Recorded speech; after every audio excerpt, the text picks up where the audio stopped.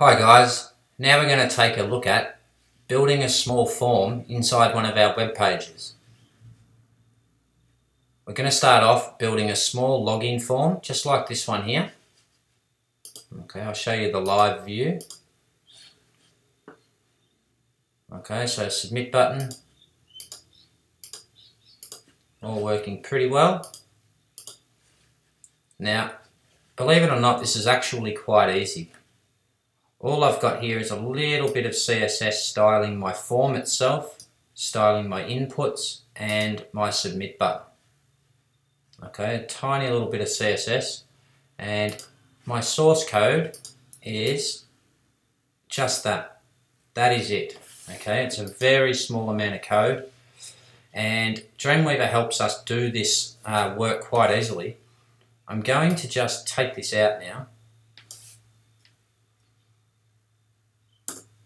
And you'll recognize this. Okay, this is exactly what some of the other tutorials built, what we built in the other tutorials. So I'm going to come just above my heading 3. Now, once my code starts getting a little bit big, and I want to find a certain spot within the code to start working, I just highlight something in my split view here, in the actual design view, and it will highlight it in my code. So I'm going to start here. I'm going to pop in a form tag and a closing form tag. Simple. And inside my form, I'm going to add some inputs. Now, in the insert panel, we can change from HTML or favorites or whatever it is you're currently using. We can choose form. And I'm just going to pop in an email input. And I'm also going to pop in a password input. Okay, I'm going to have a look at my design and you can see what I've got. Pretty good. Okay.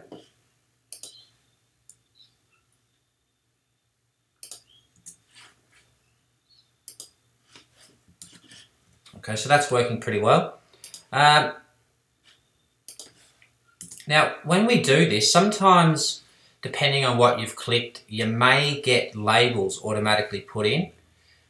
We need to manually put in labels. Okay, so label.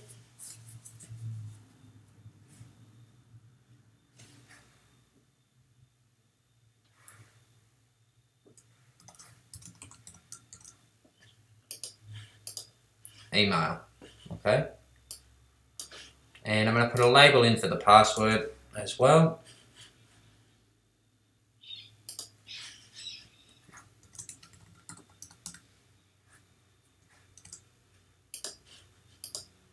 And there we have it. Now, depending on your CSS, you may be getting a different look. So I'm going to take out this small amount of CSS. I might just leave the input type submit one there because I want to talk about that with you shortly.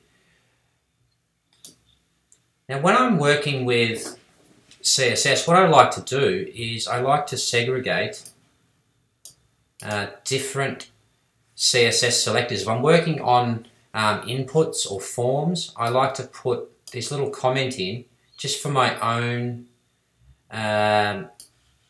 ease of use later on. Okay, so if you're not sure how to do that, you can copy the CSS document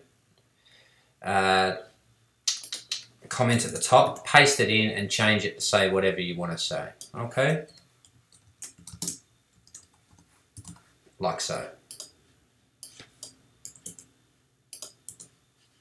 Alright, so you might have something that looks a bit like this. Not too good, right? Not too good. That's okay.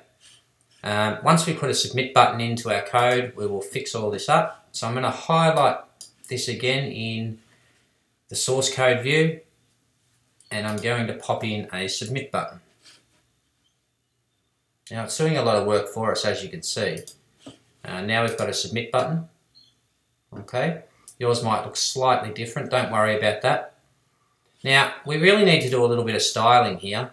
As we looked at in the W3C video on creating forms, I'm going to get my inputs to display as block elements. So I'll do that first. Input, display, block. And that'll fix that up a little bit, okay. Now I need a heading inside my form, so I'm going to go back to my form here and I'm going to put in a heading 3, login. Okay, great. Now we're getting somewhere.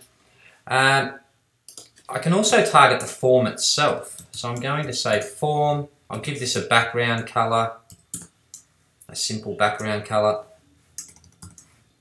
And I'm going to give it some padding as well because I want, I'll show you what it'll look like without me putting some padding in. And this stuff sort of sits right on the edge like that, not too good. So it just needs a little bit of padding. And I'm going to give it, if I give it 20 pixels all the way around, it may look okay. There's a bit too much at the top, I don't like it. I want my login form to be nice and small, so around the clock we're going to go. Alright, I can put 4 values in, that's CSS shortcode. The first value is the top, or north, or the top of a clock as I like to think of it, and then 3 PM.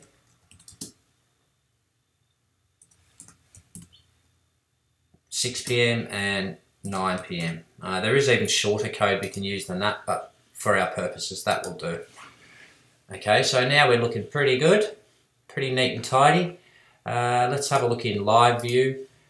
The submit button may look like it's not styling properly. Don't worry about that, it should work okay in the browser. Alright, but now we've got a nice little login form that's easily identifiable to our user when they load the page. And as you can see, it's extremely easy to do. Now, I want you to pay particular attention to this here. This is how we target a submit button or any other type when we want to style it slightly differently to other input elements. Okay, so just notice that we have our square brackets here with type equals in it. All right, now that prevents us having to create a class for the element and target the class. Look, there's nothing wrong with doing that. If that's how you've been doing things up till now, you can continue doing that. That's absolutely fine. I think my form could look a little bit better. Just change a couple of little things here. Might put some padding on my input elements, just a little bit, 5 pixels say, and maybe just give it a bit more width as well.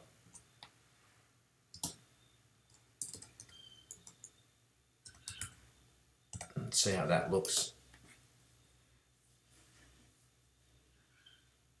Yeah, not too bad. Might change this to 6 pixels.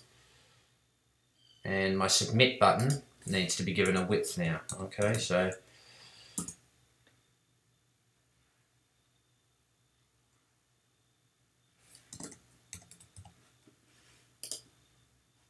alright, that looks pretty good.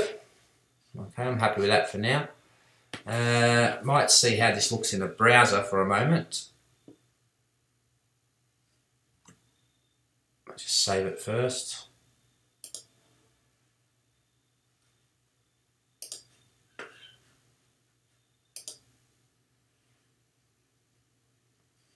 Okay, that's pretty good. Pretty happy with that.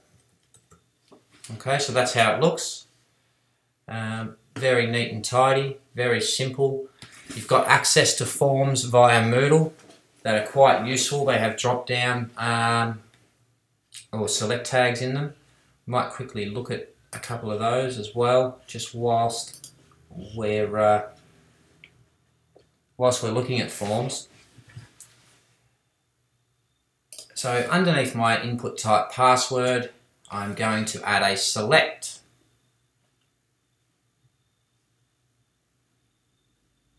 Select, okay, and that does very little on its own. It's just 2 select tags, but this is how we build a simple drop-down list. And then we will put in an option.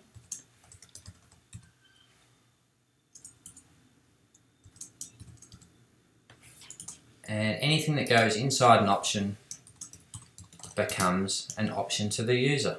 Very simple, okay? Now I'm going to duplicate this.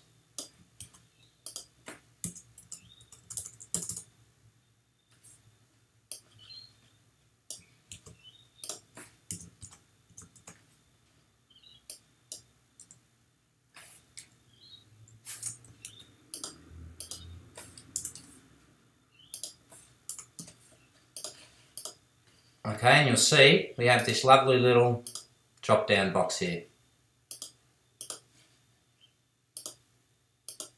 And we'll just see what that looks like in the browser for a moment.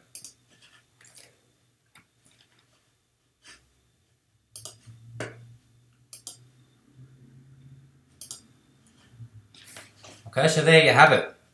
Simple form example.